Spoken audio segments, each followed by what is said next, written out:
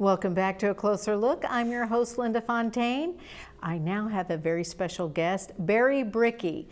He is the Public Education and Information Officer with the Kingsport Fire Department. I got it right, I think. Barry, it's so good to see you again. It's been a while. How you doing? I'm doing well, and it's good to be here. Well, tell me, this is a special week. What's going on? Well, we have National Child Passenger Safety Week coming up. It's September 19th through the 25th. And we always encourage people to have their child passenger seats checked. I've been a child passenger seat technician since about 2006. I'm up to about 5,000 seats that I've checked. That's a lot of seats. And a majority of those seats are not installed properly. And so, you know, our big push is to make sure that they are all year round, but this is our extra push during the year to kind of have some, you know, maybe a special event somewhere where people could come by somewhere else instead of having to come to the fire station.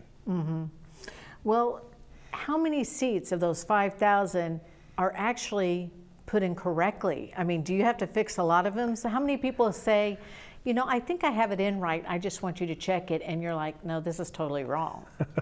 You know, I have, that's normally the statement I hear on the phone or somewhere, is that, you know, I've put it in, and I'm not sure if it's in right, or I have no idea what I'm doing. It's usually one or the other, and a lot of times it is the I have no idea what I'm doing. I had one gentleman yesterday come in, he and his wife are expecting a baby, and he was, I have no idea how to put these car seats in, and somebody said, you're the person I should talk to. And so he came in, and I said, well, it's going to almost be like a class. It's going to take about 20 minutes or so. We'll show you how to install these seats and make sure they're in right. That way, if he were to take one out and have to put it in a different vehicle, he could do that. And so yesterday I worked with them. Both of the seats were infant carriers, which is a lot of the seats that people have when you have a newborn. And there's a certain way those seats have to go in. There's a certain amount of tightness. The buckles have to be in the right position and things like that. And a lot of times people just don't get them installed correctly. And what happens is that the seat is too loose inside the car. The belt positions are in the wrong place, or they're too loose. If the belts are too loose and you have an accident, there is a possibility of that child coming out of that seat. So we don't want that to happen. So we want to make sure that the seats are installed correctly from the beginning. That way, if they are involved in an accident, then that child will be safe and the seat will do its job. I got to tell you, I had an incident with a car seat. I'm not proud. This was probably the scariest day of my life when I was putting my kids in the car and I ran inside to get another kid. And one kid, you know, he was old enough to put himself in his seat. He was 6 years old. But he was reaching for something in the front seat and tripped and hit the reverse, okay? It was cold. And the car went off on its own. And when I came out, the car was gone. It rolled down a hill, down into a neighbor's house. And the door was open, and the baby seat that my baby that I was carrying would have been in had fallen out of the car. And what had happened is the toddler seat, which another son was in, when he would get out, he accidentally hit the baby seat, you know, hook. And so all the time I'd been putting Reese in, it wasn't locked in the last probably couple of times I'm putting him in, because Max was accidentally undoing his when he undid his. So that is something concerning. Do you tell people maybe to separate them between seats, or what do you do in that case? Well, a lot of the newer vehicles, well, actually all the new vehicles have latch system inside them. And so you don't use the lap shoulder belt. It's a lot more difficult now to unhook them. Yeah, this was a while back. Yeah. And, you know, the car seats have changed a lot. I see a lot of people nowadays, and it's probably about half where we have grandparents coming in who are watching children or who have custody of a grandchild. And they come in and are like, I have no idea how this seat goes in. I had a great grandmother who was in her 90s come in one morning, and she was babysitting a great grandchild. And she said, honey, I have no idea how this seat goes in. And I'm glad she came by, because it was an infant carrier, infant only seat, an infant carrier.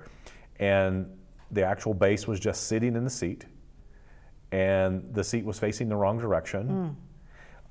It wasn't strapped in, and the child wasn't buckled inside it. And so I was able to show her and help her get that seat installed properly and make sure that the belts on the harness was in the right place for that child. And she was very grateful. Of course, I was very happy she came by, because if she would have had an accident, that child would have been injured pretty badly. Oh, absolutely. And this is something I don't know if a lot of people recognize, that you are the go-to people to learn this stuff. When I had babies, I don't know I would have thought of going to the fire department to learn how to put in the seats. You know, I just asked friends and neighbors how to do it. So that's pretty cool. How long have you guys been offering this service? Since around 2006, when Okay. I was first trained. The interesting thing is, when I received my initial training, it was a week long. Car seat training. You would think, Wow. well, why does it take so Yeah. long? Because there's so many different seats, I was going to say, yeah. so many different car configurations, and you have to fit the child, who come in all different sizes, have to fit the child to the seat and the seat to the car. And so you have to make sure that everything's in there properly. And when I was certified, by the end of the week, I went home and fixed mine. Because wow. my children were small then, and I walk into my home and I'm like, honey, I'm going out to fix the car seats, because they were in my wife's car. And she's like, what do you mean? I said, well, they're not installed properly. Wow. And so that kind of really got me, it really hit me at home really well, because it was my own kids, and know that a lot of people probably didn't know how to do it. And they probably still don't know, And, like and you that's said. true. That's true. I mean, tell me a little bit about this. Okay, the cars are changing all the time. Seats are changing all the time. Do you have to go and take a new class every so often? Well, we have trainings all year round. When there's new seats from different companies come out, they actually have some online training, which is great. We get to see the seats, get to see videos of the installations of them. There are refresher courses that the state of Tennessee does. The Safe Kids, safekids.org is actually a great place to go to. You could look up on safekids.org and find out about where car seat technicians are in your area. You can sometimes even look up different car seats. It'll even give you maybe some suggestions of what seat is best for your child. If you have an infant that's under 2 years of age, they probably need to be in an infant carrier or a rear-facing seat.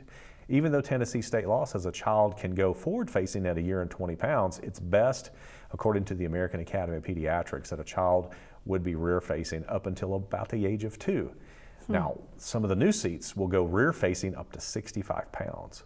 And so a child could be almost 4 years old or even older, Yeah. and still fit in a rear-facing seat. What? And so it just depends on the size of the child and the seat that you have, and the vehicle that it's in. My kids were probably like in 5th grade by the time, because they were small people, you know? I can't imagine them. Well, is it okay for them though at that age to be facing front though? After about the age 2 is the best time for them to go forward. Okay. That way they have good head control, good neck muscles and things like that. Because when they're tiny, when they're babies and toddlers, their heads are pretty large proportionally to their bodies, and so we want to make sure that the car seat kind of cups them as they're sitting there and helps protect them. Now the seat I have with me, this is a booster seat, and this is on the other end of when people make a lot of mistakes. They'll take a child to a booster seat too soon. A child has to be at least 4 years old to go to a booster. I prefer these high back boosters. The shoulder belt comes through this top portion. It makes it come right across the collarbone, and then it aligns the lap belt across the hip bones where it's supposed to be. And that way the kid's not moving around and taking the belt and putting it under, you know, under their side or something like that, the shoulder belt. Because I see a lot of kids going, well, that belt bothers me, it touches my neck. And so with this seat, it actually keeps it off their neck, puts it across the collarbone where it's supposed to be, and that way it does its job. Okay, so do you have any numbers you can give us, like how many lives these seats save a year, anything like that? Well, we know that car crashes are one of the leading causes of injuries for children and for death, and that's a terrible thing. 2 children every single day are killed here in the United States because they are not restrained properly in a car seat. And about 374 children a day are injured in car accidents. So we want to make sure that the kids are in those seats and they're in the right seat and they're buckled properly. And so, you know, when you could go to safekids.org, or you can call us at the fire station to make an appointment. If you go to Safe Kids and you live in any part of the country, you can actually look up a car seat technician in your area. Matter of fact, we probably have about 15 to 20 in this area. We work really closely with the Niswonger Children's Hospital over in Johnson City, and they have nurses that are trained for car seats, and they actually have them here in Kingsport at Indian Path, and then there at the Children's Hospital. Johnson City Fire Department has people that are trained, Bristol Fire, Sullivan County Sheriff's Department, also Kingsport Police Department, and us at the Kingsport Fire Department. And so lots of different options. Sometimes you might not be able to get in touch with one of those people because it may be a shift that they're on or something. I work Monday through Friday, which is a lot more convenient for a lot of people to come by. And if anyone ever needs to contact us, they can do that. Call the Kingsport Fire Department. I didn't realize there were so many technicians. So you, not just you, but the fire department, the police department, the hospitals, all these places. But if they go to savekids.org, you can get that information? Yeah, you can look up there by zip code and find out the ones that are closest. It'll give you their contact name, their agency, and their telephone numbers. Okay, very good.